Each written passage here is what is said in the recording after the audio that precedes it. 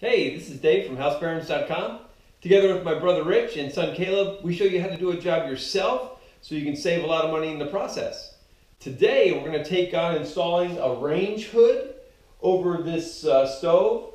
This is a new house, never had a range hood in it. This one will be a self-circulating. It's not going to be vented outside. Should be a pretty simple task. So let's get started. This is the range hood that we're using. It's a Broan Glacier Captur, and there's the model number if you're interested. We're Amazon affiliates, and you can probably pick one of these up on Amazon. Just go ahead and use our link.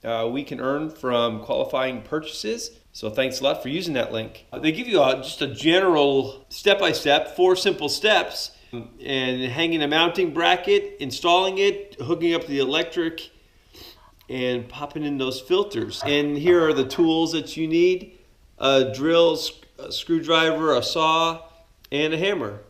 So pretty simple tool list. Let's go ahead and get this unpacked.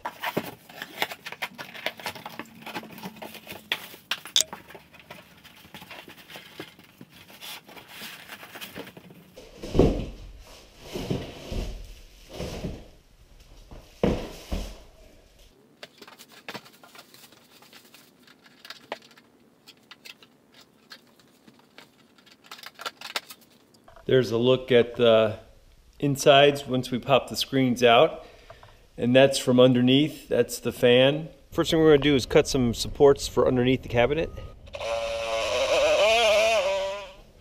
All right, so we have these shims. They're going to fit underneath this cabinet. They're going to fit right there, and they'll provide a mounting surface for the hood as soon as we can go ahead and get that in. So we put our extra piece of wood, our shim, mounting board in there.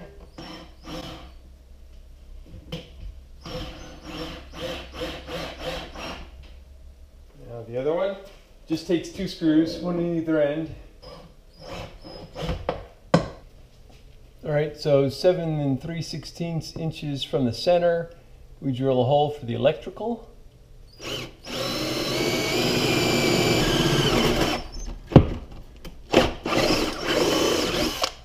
Right here's a vent piece that we probably won't need, but I think underneath here are our nuts and bolts. Yep, there's our package. These are our mounting screws. We're going to go ahead and attach those to the shims we already installed. Just above the fan here on the right side of the hood is where we'll make the electrical connections, and they'll come right through that hole right there. All right, we left the four screws just out a little bit so that the range hood can come in here and rest on these, and then we'll tighten them from underneath. Right now they're all protruding just a little bit so we can get the range hood on. All right, we'll go ahead and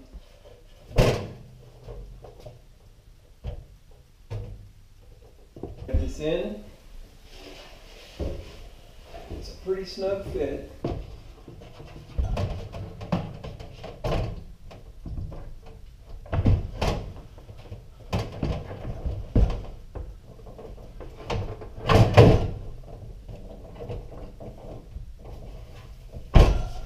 You can see right there is where the screws are, where we had to screw the top into that mounting stud that we had up there, that shim. And then we feed our electric down through the hole here.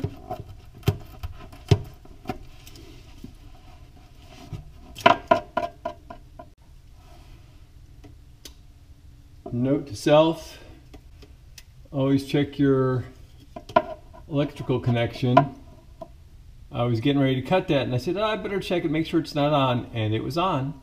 So I gotta go turn that off.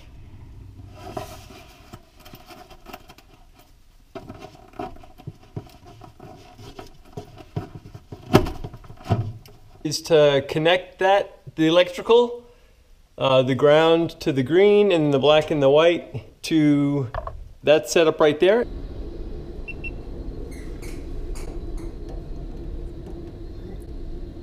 All right, that power is dead. So we'll go ahead and cut the end off of it, wire it up. Okay, so we are doing black to black, white to white, and ground to the second green screw up there. And they didn't provide wire nuts, so that's something to be aware of.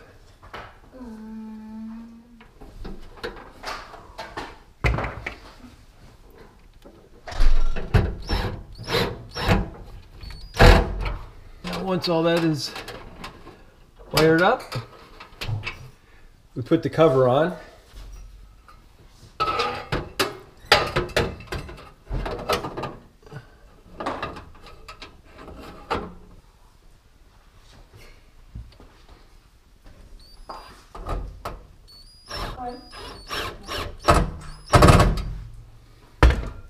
And that's it for wiring, so we'll go turn the power on and we should be good. All right, let's turn this on, see what we got here. Up these filters in, and they're custom fit. Push the back in first, and the front's a friction fit. And if you need to pull them out, they have these white tabs on the front.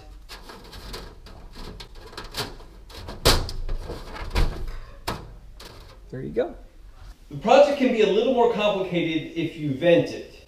We chose to do a non-ducted vent, so it basically recirculates this, and you have to buy certain filters for underneath here, other than the ones they supply for it to be recirculated.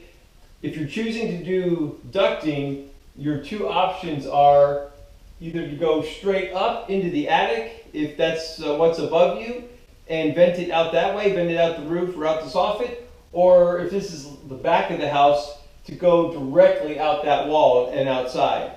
Those are all options that come with this particular Broan model. Again, it gives you multiple options. This is the option we chose.